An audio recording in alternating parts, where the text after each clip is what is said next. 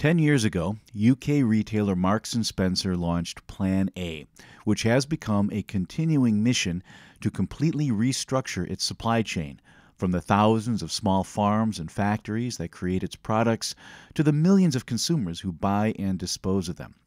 The name Plan A serves to remind us that we have just one planet, and there is no Plan B. Today, Marks & Spencer is the world's 32nd most sustainable company out of 4,000 audited by Toronto-based Corporate Knights. More importantly, only one retailer, Finland's tiny Kesko, placed higher. That's a stunning achievement for a major retailer like M&S, but the company's sustainability director, Mike Berry, says he still considers them only 25% sustainable. To improve their own operations, he says, they have to work with other companies to overhaul the entire ecosystem within which they operate. Man may be unwittingly changing the world's climate through the waste products of his civilization. There's a group of us now who are proposing that the Earth has actually entered a new epoch, and that is the Anthropocene. We know that the enemy is carbon, and we know its ugly face. We should put a big fat price on it, and of course, add to that, drop the subsidies. Earth, we broke it, we own it, and nothing is as it was. Not the trees, not the seas, not the forests, farms, or fields, and not the global economy that depends on all of these. But we can restore it, make it better, greener, more resilient, more sustainable. But how? Technology? Geoengineering? Are we doomed to live on a bionic planet, or is nature itself the answer? That's the question we address in every episode of Bionic Planet, a podcast of the Anthropocene, the new epoch defined by man's impact on Earth. And today we talk to Mike Berry of Marks & Spencer, a company that, together with Unilever and a few other good actors, is working to not only clean up its own operations, but to make it easier for other companies to do the same.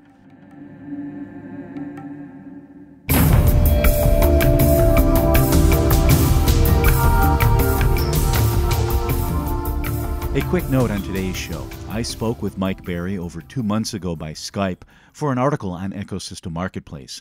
We started late, we're pressed for time, and the sound is a bit garbled, but the content is fascinating.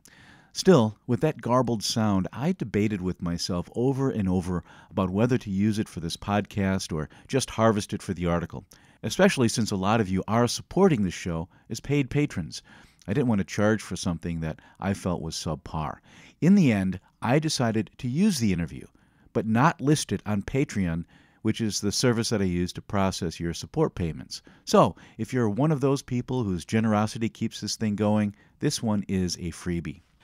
If you're not a paying patron, but like the show, you can still help by giving me a good rating on iTunes or Stitcher or wherever you access podcasts. Or you can share Bionic Planet with friends. Or, the ultimate support, become a paid patron at bionic-planet.com. I've set the patronage page up so that you can help per episode, but with a monthly cap.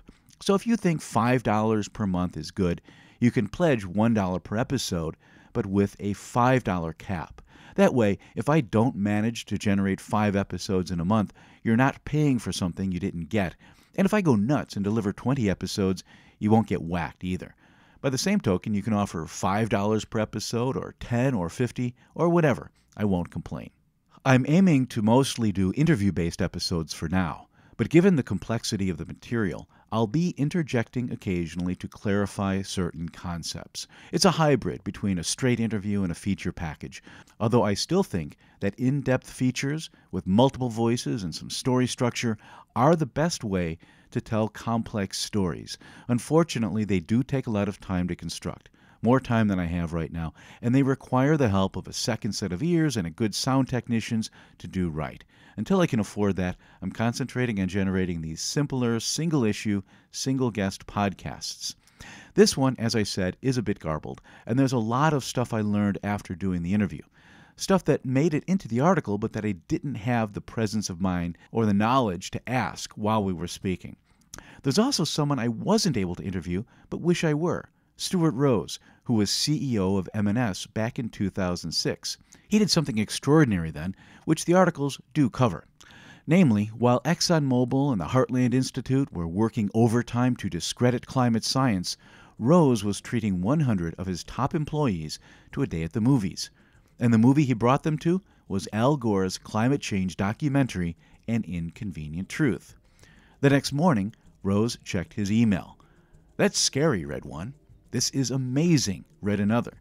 "We ought to be able to do something," read a third. Simply by bringing them to the movies, he'd whipped up support for improving everything from the way the company interacted with the thousands of small farmers who produce its raw materials to the millions of people who buy its products. He asked investors for 200 million British pounds to get the program off the ground, arguing that it would eventually pay off in lower energy costs and reduced risk. One thing I've realized since getting into this green space, there are good green CEOs like Rose and Paul Pullman of Unilever. And there are good companies too, and good corporate cultures, and bad ones. They are not all the same. And now to my interview with Mike Barry. I didn't realize that Marks & Spencer had been working on sustainability going back to the 1920s with direct sourcing of products and free-range eggs in the 90s. And it says that Plan A was created to make the sustainability strategy more holistic. And I'm just wondering if you can kind of go back to 2007 when you guys launched this and recall its genesis, how it began and also who came up with the name. Yeah, really good question. So Marks & Spencer, as you said, over 132 years of history, has done an awful lot on what we now call sustainability. But back in the 1930s, it was about good employment practice, no welfare state, great economic depression around the world. Being a responsible business then was not about climate change or deforestation or fisheries. Those issues hadn't yet emerged. But looking after your people then really mattered. And M&S became famous because it invested into its people, looked after them, and in return got better service for its customers, which helped in return grow the business, a virtuous circle, a business case before anybody talks about business cases. So M&S can go right back through its to its genesis, as can many businesses, have been around for 150 years, and recognise elements of what they do today way back when. So that's an important sort of reference point. When 2004, a new chief executive came into Marks & Spencer, so Stuart Rose, and Stuart had been with the business for 20, 30 years, left and came back to run the business and saved it from takeover. And Stuart recognised that what we were doing at the time was what I now call CSR, corporate social responsibility. It was good risk management, stop bad things from happening, and M&S was very good at that.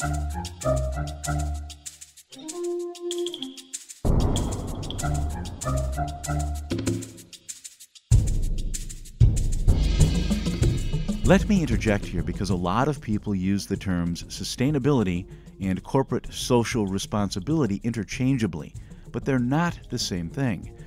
Generally speaking, corporate social responsibility, or CSR, means doing the right thing to be a good corporate citizen, maybe to avoid getting into trouble or to comply with a law, while sustainability means doing the right thing to ensure your own long-term survival.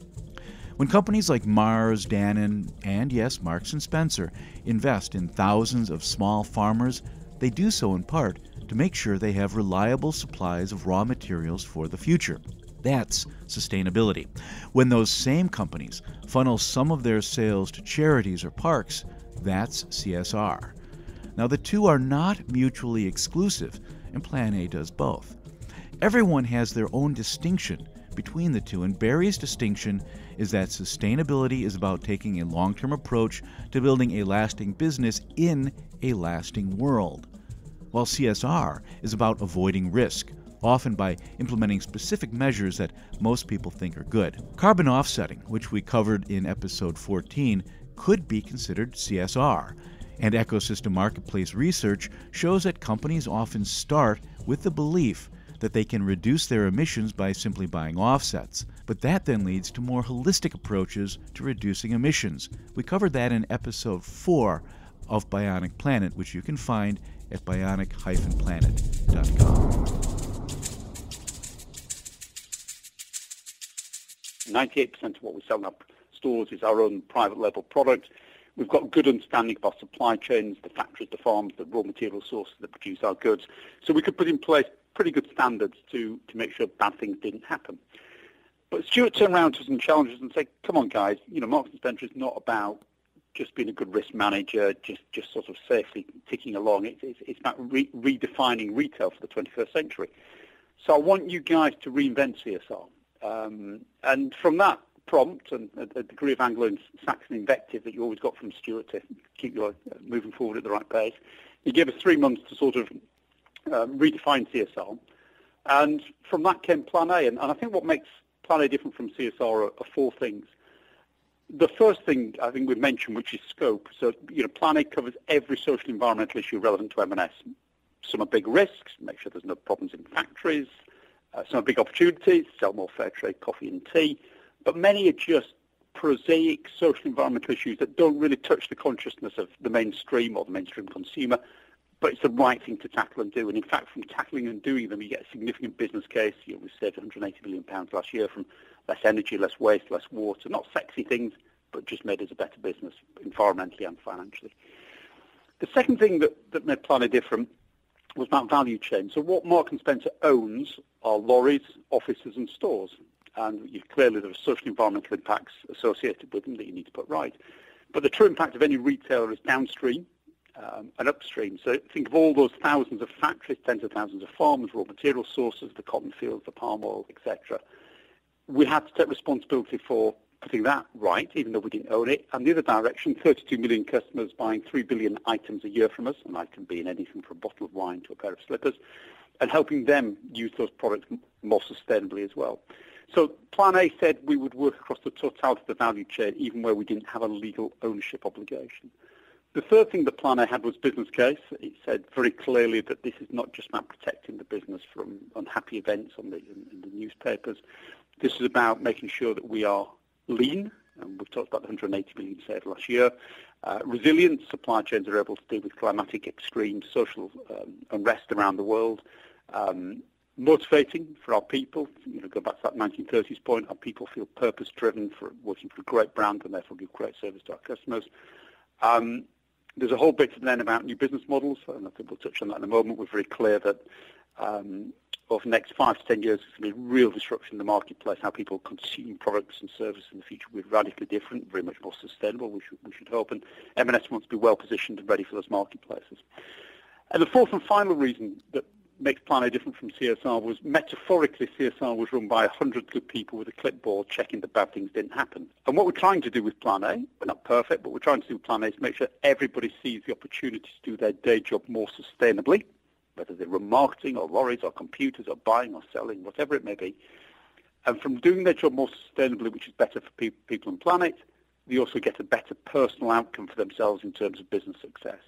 So they're the 4 building blocks of what made Plan A a great leap on from the CSR that we had been doing, and a few people still do. And I guess the finishing point is, even 10 years on, after 230 awards, 180 million saved last year, very high levels of trust in our consumer base, despite things like horse meat happening and Rana Plaza that M&S had nothing to do with. There's high levels of trust in the Marks & Spencer brand, which is great. Mm-hmm. Having said all that, metaphorically, we are but 25% sustainable. There's at least 75% of the journey that lies ahead, despite 10 years of hard work and many awards. There's so much more to be done. So I think that's just the sort of the gestation of it. And you asked who invented the Plan A name. It was a guy called Robert Nuttall, who was our head of internal communications at the time when we were developing the plan. And literally 2 nights before we launched it, he looked across at me and said, Mike, you've got this 100-point M&S sustainability plan. That's great. Well done you. Greenpeace will love it. It'll mean nothing to 32 million customers or 83,000 colleagues. Give me a little bit of money. I'll go away and help invent a brand. He came back with Plan A because there's no Plan B. Yeah. It doesn't get any more complex than that, but well done, Robert Nuttall. Your name is forever written in a little bit of history and light at M&S, and thank you to him. Yeah, I've always thought it was a great name. Now this is because you sat down and you came up with these 100 points, and then after 5 years you did it again. When you were working out these next 100 targets, what was that process like? That must have just been arduous. Yeah, that's a really interesting point, and I think it goes back to this this whole point that building a sustainable business is not just a 5-year plan, done and dusted, and move on. It might take 20, 25 years to build a truly sustainable Marks & Spencer. And inevitably, you can't have in retail a 25-year plan. Things change by the day, the week, the month. So what we had to have is a recognition that every few years, and 5's a nice cycle, that we would update the plan and think about where next with it, and we've done that twice. And as we did it, we recognized that we were going through 5 stages of change. The first stage, 2007 to 10, was very much about footprint reduction. Make M&S less bad, less wood, less energy, less waste, less packaging, better wood, better fish, better cotton. So it was about making our existing business model less bad. And all that work continues, but at heart, that's what it was. It was about making what we did better. The second phase we then entered 2010 was for integrating it into the business. So this point that when you push a button at M&S to get something done within reason, Plan A happens automatically. Every Marks & Spencer product has to have a Plan A story to tell by 2020. It's not about having a range in the corner of the store called ethics and then everything else. Every Marks & Spencer product, all those 3 billion items, is on journey to improve, 72% there now. Every Marks & Spencer food factory is on the bronze, silver, gold ladder of improvement when it comes to sustainability. As it pushes up there using less energy, better employment practices, you get a business case. It's a leaner factory, it's a more productive factory, it's a better quality factory, it's a virtuous circle. So what we're doing is systemizing Plan A just so it operates automatically within M&S. Again, not perfect. I've already said we're 25% sustainable, not 100%. But that's the second phase. The third phase is probably where we are now, which is mass engagement. So 83,000 colleagues, 32 million customers, all of whom sense that M&S is a good business and does good things, but would struggle themselves to put too many fingers on too many things that we did explicitly. And also to be clear about their own individual responsibility as an employee or a shareholder or as a customer in driving the journey forward. So the third phase of the journey is very much about engagement and helping people see why we need to change, that we can change, and by changing we can make things better, not just for the planet and people, but for individuals as well. The fourth phase is about partnership, and that's taking the work to do with being less bad to scale.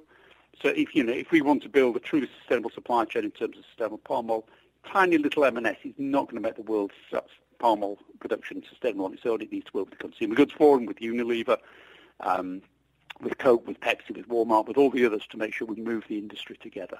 He mentioned the Consumer Goods Forum there. That's one of the dozens of multilateral sustainability cooperatives, for lack of a better word. That's where you get a bunch of companies that work in the same commodities to cooperate on sustainable sourcing. And the Forest Trends Supply Change Initiative, that's supply change with a change, change like changing something rather than not chain, initiative, has found evidence that such cooperatives work.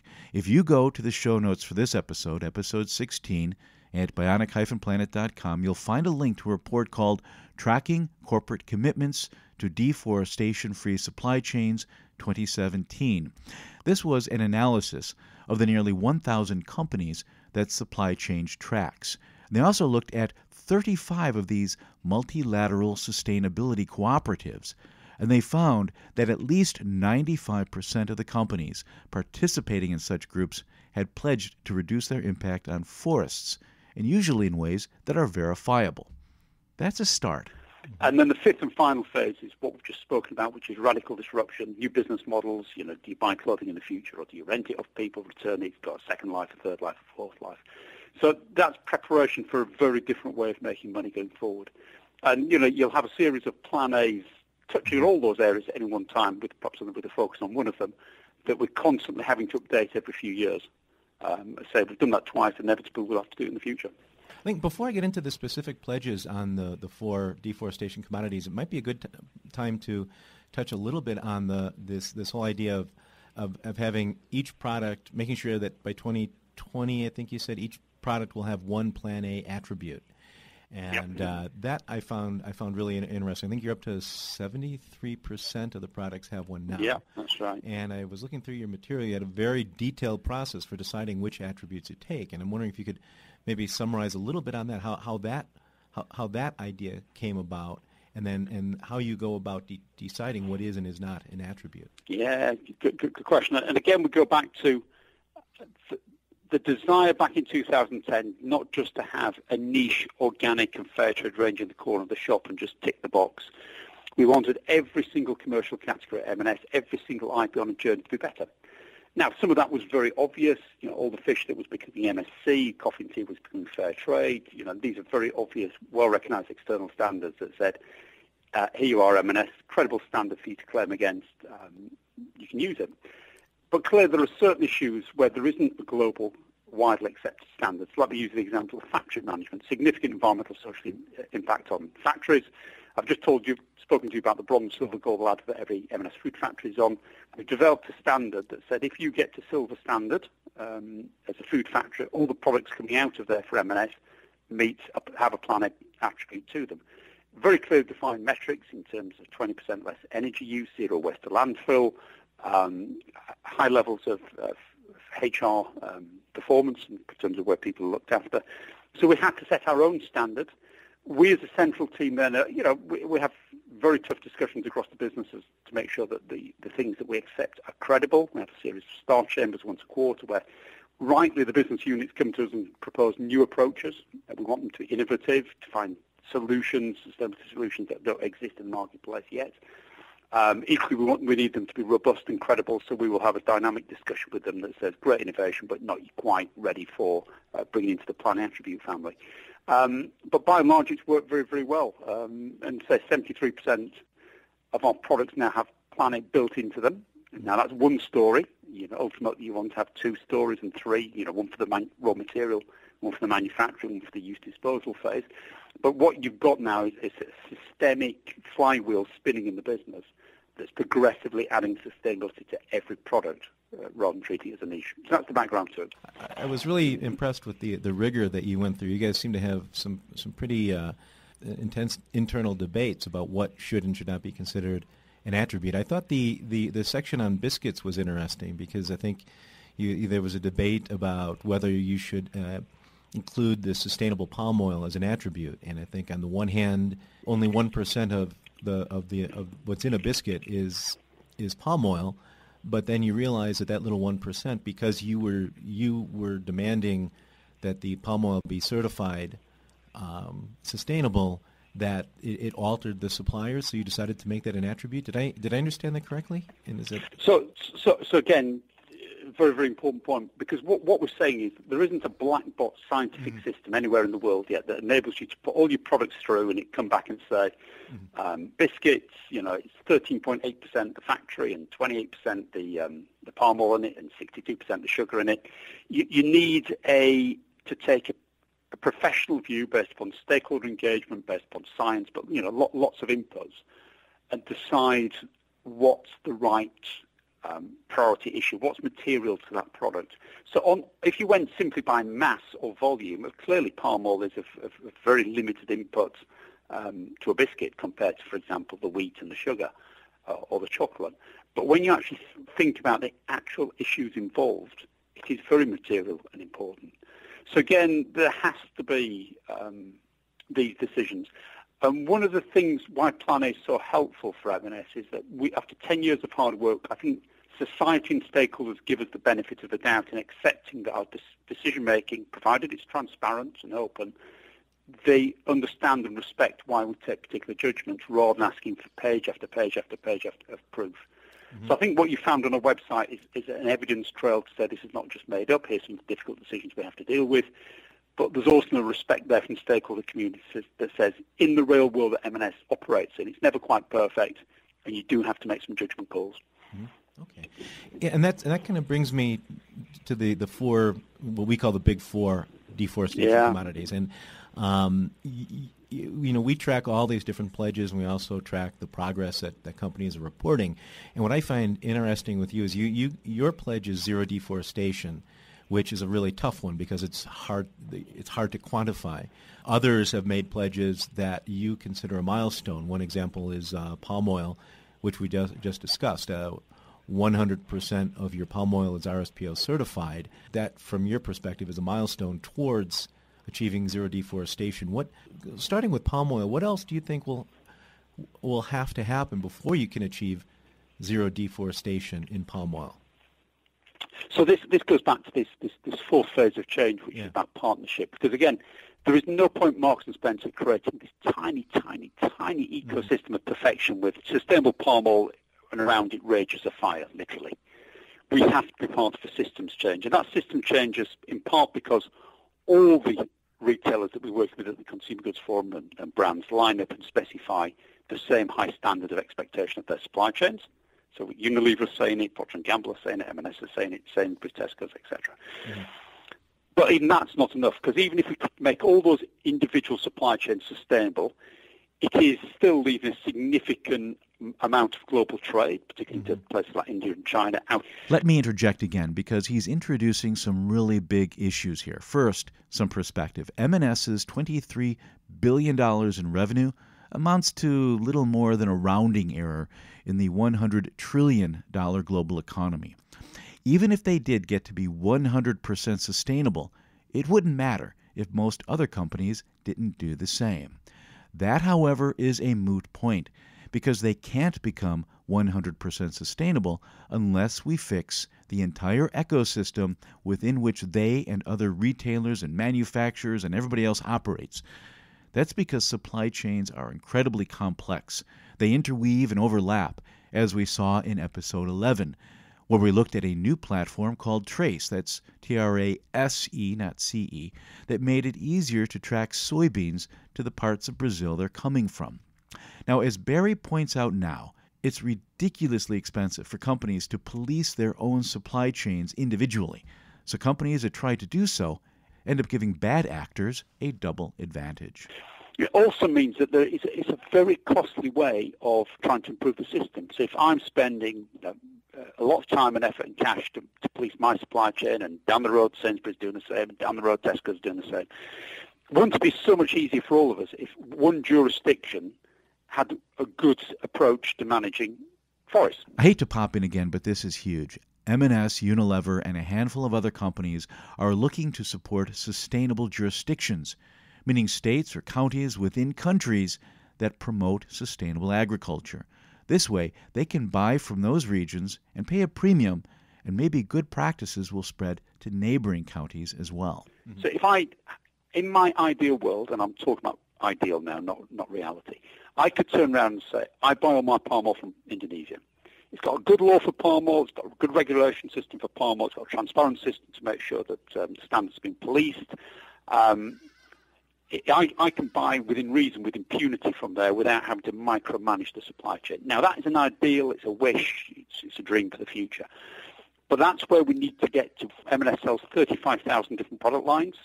Something like Walmart probably sells many hundreds of thousands, each containing many dozens of raw materials involving many factories and farms. The sort of the matrix of policing and auditing you have to do ultimately there is just insane. It's just too much. So ultimately, it's in our interest as businesses to see regulatory systems form around us that we can participate in that allows us not to have to micromanage every single thing. Of course, you'll manage risk and you'll look into issues and you'll check things, but to be able to buy from a jurisdiction that overall manages things well has got to be the ultimate goal.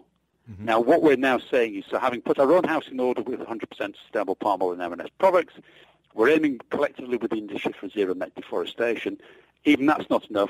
Beyond that, then, we're seeking to encourage through the Tropical Forest Alliance the take-up of better overall approaches to regulation across whole jurisdictions and regions. Quick interjection again, the Tropical Forest Alliance is another of those multilateral sustainability cooperatives. Yeah, and this goes back to what you made that pledge right before the Paris climate talks, where you committed to source materials from jurisdictions that are deforestation free. Is anyone close to that right now? I think there will be individual jurisdictions in the Southern Pacific, in Brazil, which can start to head in that direction. I won't score them personally myself at this stage. I'll leave it to somebody with a little bit more expertise. But there are definitely individual regions that are starting to emerge as potentially preferential places to buy. So they've got their house in order, and that in turn will attract more trade, because I want to avoid the cost of having to police everything in the Wild West. And secondly, it'll attract more investment from aid countries, the UK, the Dutch, the Norwegians, the Americans, as they preferentially put aid money towards well-managed jurisdictions. Mm-hmm. So there is a business case at a jurisdictional level to take this seriously and do it well. Is there also a risk, though, that if you're avoiding high deforestation jurisdictions, you're not really improving them? You're just leaving the people who don't care to go in there and source material from them?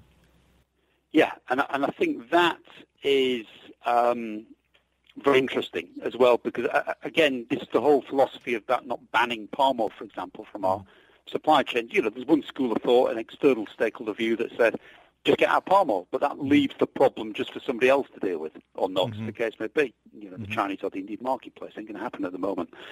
So we very strongly believe in not cutting and running. If you find a problem in the factory to do with labour standards, you stay and solve it. If you find a problem in a forest, you stay and solve it.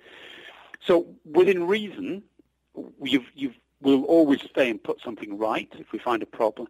However, if all you ever do is that, you'll never actually shift the dial. You have to show people that by migrating to the better place and the sustainable running of your economy and your region, you're going to be rewarded. So you can have a foot in both camps. This issue came up in the episode on Trace, episode 11 that I mentioned before.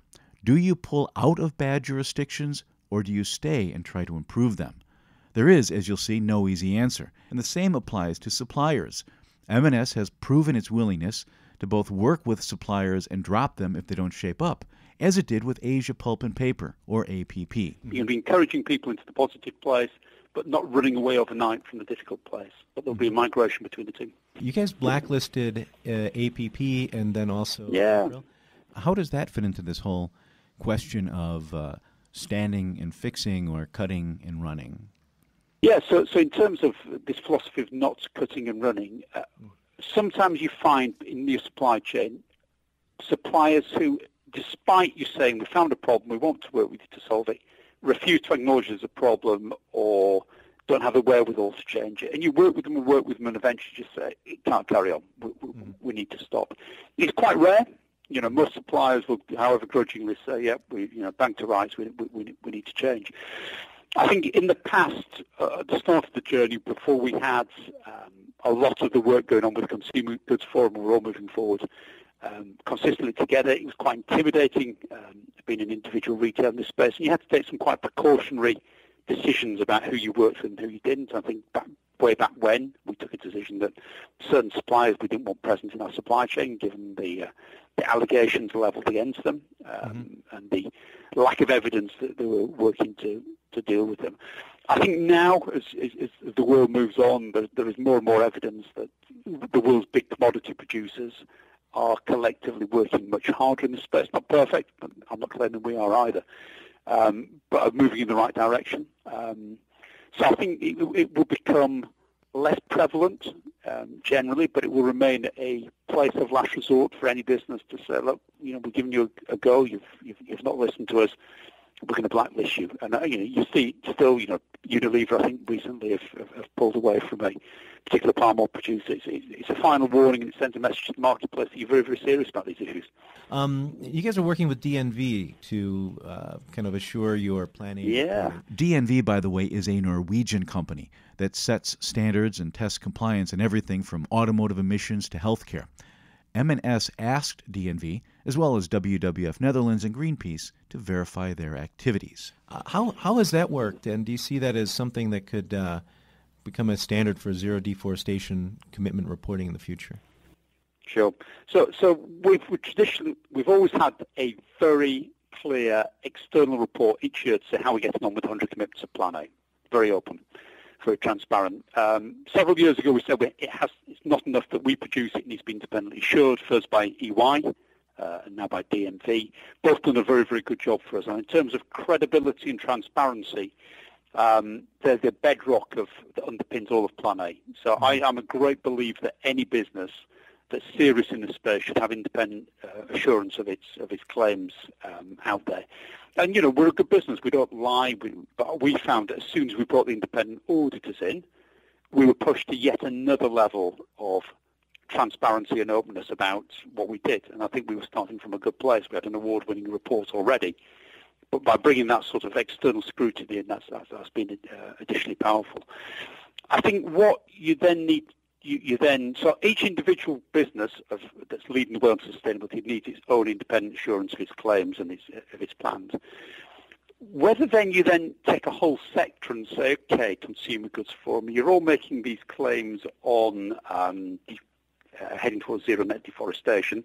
I can sort of find them in all your individual reports, but it'd be good to have a comped up figure that is independently assured on a CGF level.